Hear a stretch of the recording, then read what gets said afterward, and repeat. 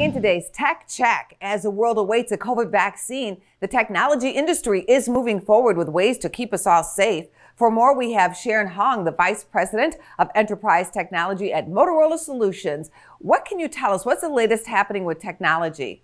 Yeah, with the COVID cases on the rise, schools and businesses just continue to face challenges when it comes to protecting the health of both, not just us, but of our children as well.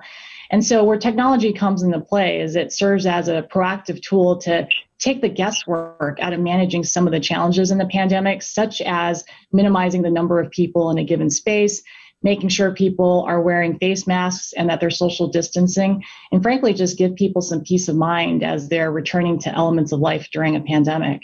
How will this information and data these technologies provide be used? A lot of this information really is used by schools and businesses to evaluate the effectiveness of their safety policies.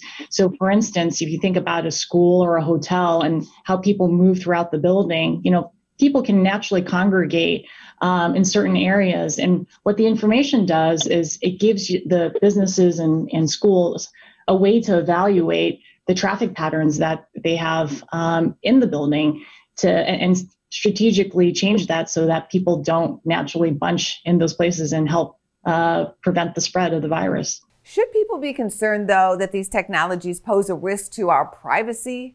No, at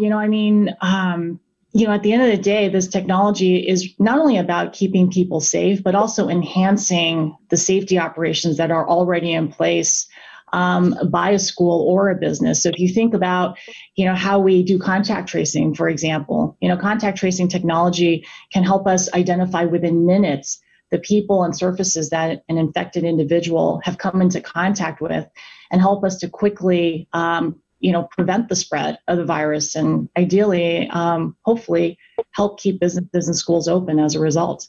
What are some of the other technologies available for businesses and schools? Sure. We talked about video in this case, but when you pair up video with other technologies like radio, for example, the combination of these technologies can help us expand how we keep people safe and quickly identify, for example, if somebody is on school grounds when they shouldn't be, or quickly, find a missing student.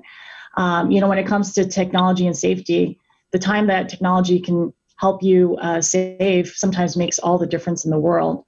So if you want to find out more, go to motorolasolutions.com/COVID-tech to find out more information. Really great to learn what's happening in tech. Thanks for being here. Thank you so much for having me. For more Business First AM, check us out on social media. We're on Facebook, YouTube, and Twitter. And go to businessfirstam.com for where to see our show on TV.